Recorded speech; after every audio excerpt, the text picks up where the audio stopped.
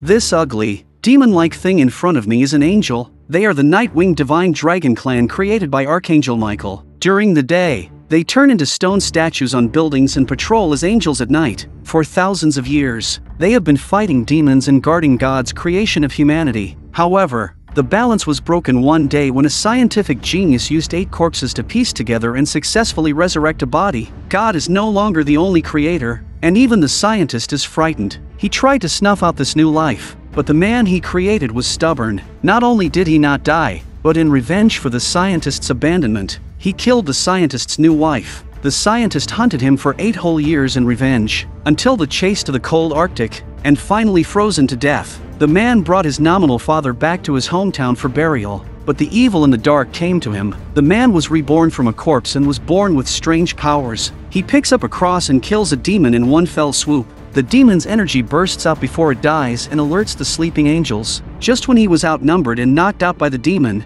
an angel fell from the sky. The demon's accomplice turned and ran but was sent straight back to hell by the pursuing angels. The angel takes human form and walks toward the unconscious man. They were also surprised that this was the first human who could slaughter a demon. The angel fished out a notebook from the scientist's corpse. It was written how he put together 8 pieces of the body and then revived him. The angels were amazed that this body that had returned from the dead was still alive after the demon attack. By the time he woke up again, he was in the place of the Nightwing Dragon Clan. The Gargoyle Queen received him. The angels felt they should kill him, but the Queen accepted him. She wanted to give him a chance to be a human being and named him Adam. The Queen told him that the demons who attacked him were under the command of Nibirius, the Prince of Darkness. Without knowing what they were up to, she wanted Adam to stay in the Holy City, where he could be protected, but Adam was used to being free. For him to be able to defend himself, the Queen ordered her men to take him to choose a weapon. As long as the sacred emblem is engraved on the weapon will become a demon-slaying holy weapon.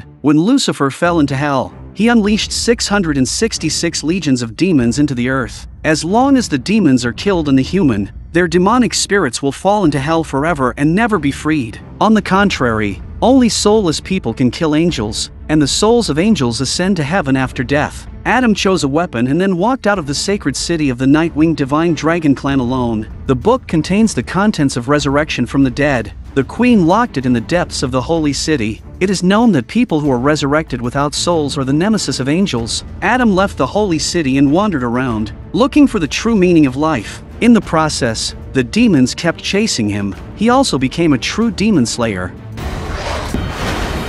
200 years have passed, and because of the special way he gained his life, he will not grow old or die. But this day, when hunting demons, he inadvertently involved a human. The demon took the opportunity to kill the human. Adam chased the demon over the rooftop and was dumped by the devil. He was also taken back to the Holy City by the angels who came to hear of the human's death, and the angels bound him firmly in chains. The Queen received him again, and it was the second time the two met. The Queen was angry because Adam's random warfare had led to the death of a human, which made her a bit scared. Frankenstein resurrected Adam with 8 human bodies spliced together, a creature other than God, never belonging to their camp. She originally wanted to give him a chance to be a human being, but Adam was full of revenge. The Queen had to imprison him for slaughtering demons and even implicating humans. Even though Adam was innocent, the demons would not give up. The Demon King Nibirius, disguised as a human, has invested in human scientists. Doctors' research made a breakthrough today when she successfully revived a dead mouse using a computer with a different frequency. This is a breakthrough, but still a long way to resurrect the human race. So Nibirius ordered the demons to take Adam from the Holy City at any cost. With this living example, his tens of thousands of human corpses could be returned to life. Thus the demons began to gather outside the Holy City, and the angel statue on top of the Holy City was the first to notice the anomaly. Countless demons began to impact the Holy City, and the angels also emerged in their true forms. Impact and down, angels and demons instantly fought. The demons were dense. The number was several times that of angels. The angels are strong individually, but they are outnumbered. As the first angel was killed, angels began to return to heaven one after another. The demons soon broke through the defenses and stormed into the Holy City, with a group of angels guarding Adam's cell. This man must not be handed over to the demons, but the number of monsters continues to grow, and the more they fight, the more there are. Adam was not used to being protected and applied to fight. The 2 angels guarding him had no choice but to release him. In this way, everyone joined the battle of demon slaying. The male angel who brought Adam back to the holy city at the beginning also returned to heaven under the siege of the demons. Seeing that the base camp of the night-winged dragon was in danger, the clock struck midnight, and the strongest angel on top of the tower finally woke up. Sensing the sacrifice of his companions, Gideon let out a furious roar and leaped down from the top of the tower to join the battle. The strongest angel was invincible, and the tide of battle was immediately turned as the demon army besieging the holy city retreated. The angels also took the opportunity to launch a fierce pursuit. Still, the angel who saved Adam at the beginning and brought him back to the holy city was also wounded in the battle and returned to heaven under Adam's reluctant gaze. But that's not the worst of it.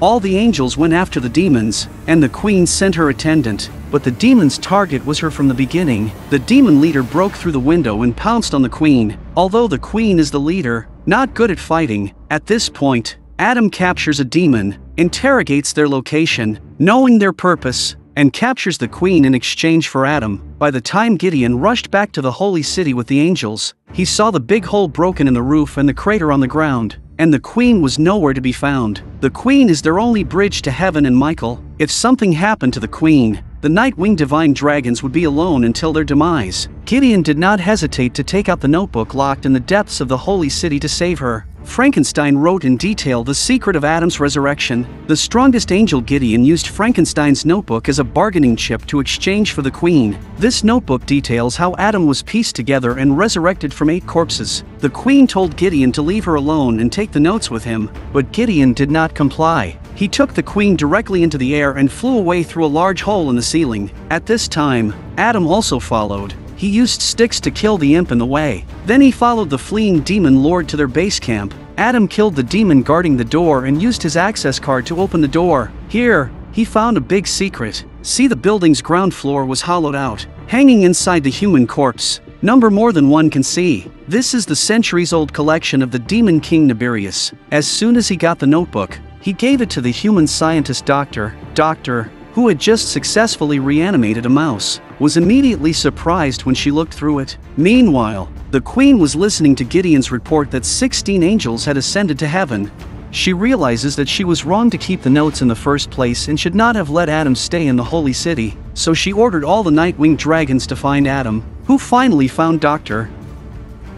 He viciously grabbed the notes from the woman and jumped off the building as the demons arrived, managing to escape with the help of the train below. After reading the notes carefully, he finally learned how he was born. For this reason, he returned to Doctor. Adam told her the truth, but she didn't believe her boss could be a demon. She also thinks that Adam must have been brain dead when he came back to life. But the next moment, she was speechless. The demon lord chased after her and revealed his true form on the spot. This man had been hunting Adam for 200 years, and when enemies met, they fought. Adam, despite his brave, was no match for this great demon, and he was soon knocked to the ground. Demon Lord seized the notes and was about to kill him. At the critical moment, Doctor stops the demon. She needs Adam for her research. While Doctor was distracting the demon, Adam pulled out his dagger and stabbed him directly in the body. Despite his reluctance, the demon lord can only return to hell with his demonic spirit falling. Doctor brought the injured Adam back to the rented house and was surprised to see the scar of stitches on the man's body. She stitched up Adam's wounds and told him that no matter what people say, as long as Adam doesn't do monster things, he's not a monster. At this moment, Adam was enlightened and found his life's goal at once. After reading the notes, Doctor also promises to make a companion for Adam, something that Frankenstein pledged to but didn't do. Adam tells Doctor to hurry up and leave while he seeks the Queen's help. Doctor informed his colleagues to flee before he left, and the demons took advantage of this opportunity to find her. Adam returns to the holy city, where he complains about the Queen's concealment of the handwriting and tells her of the Demon King's plans. Nibirius wants to resurrect the thousands of corpses like Frankenstein resurrected Adam and then recall the fallen demons from hell to possess him. He uses the notes as leverage to get the Queen to help him and the Doctor escape. The Queen agrees, but she tells Gideon to kill Adam when he gets the notes, eliminating any hidden danger for humanity. When Adam returns to the rental, Doctor is no longer there. He found the notebook and was about to leave when Gideon came to attack him.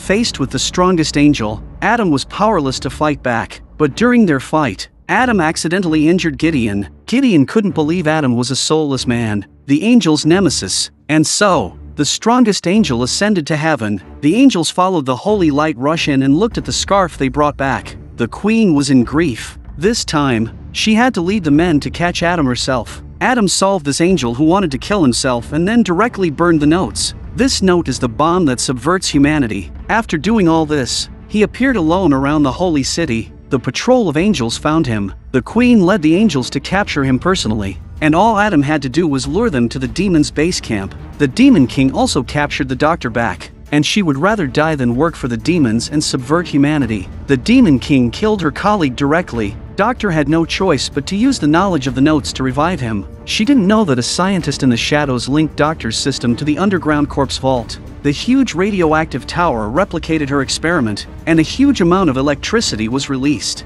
and tens of thousands of corpses began to recharge. At the same time, Adam also led the gods and dragons to arrive. The queen looked at the sudden appearance of the demons and realized that this was the demon's stronghold she was looking for so hard. The angels immediately changed their target and joined forces with Adam. The slaughter of demons begins. Adam entered the building to rescue Doctor, and when he looked at Adam, Nibirius showed his prototype for the first time. He was no match for the Demon King, and Doctor tried to turn off the resurrection device, but it was too late. The king no longer needed her. He threw Doctor into the huge electric current. Adam rushed to knock her away. The Devil King lifted Adam and drew a rune on his forehead, reciting the incantation, while the Dragon Queen on the other side also entered the underground with her guards. Looking at the tens of thousands of corpses in front of her and the demonic spirits summoned by the Demon King and possessing the corpses from hell, she immediately ordered to destroy the corpses. But there were too many of them, and they couldn't destroy them all in time. A powerful demonic spirit rose and rushed into the roof of the building and wrapped itself around Adam, who began to possess him, and the soulless Adam was the best carrier. At the same time, the corpses on the ground finished recharging, the gears turned, and they began to be transported to the ground, and the demon on the roof ended its possession. Looking at Adam before him, Nibirius excitedly calls out his son's name, but Adam remained the same. He wiped off the rune on his forehead and took advantage of the Demon King's disorientation to pick up the holy weapon on the ground and stab him. The holy chi hurt the Devil King and can only return to hell. Countless energy burst out from his body to form 5 pillars of light converging to the sky and finally falling into hell together. The whole building and countless corpses underground were hit by this energy, and all the facilities, including those corpses, were destroyed. The queen, flying upwards, was the first to be hit. When everything was calm, a huge crater appeared on the ground, and a glowing figure appeared. The Dragon Queen, with Adam and Doctor under her feet. The queen saved them and returned them to the holy city. Adam was surprised that he had killed Gideon, but the queen still saved him. The queen, however, says that Adam has found his calling and has a soul, which is why the demons can't possess him. He will fight as an exorcist against the dark forces that infest the earth to the end.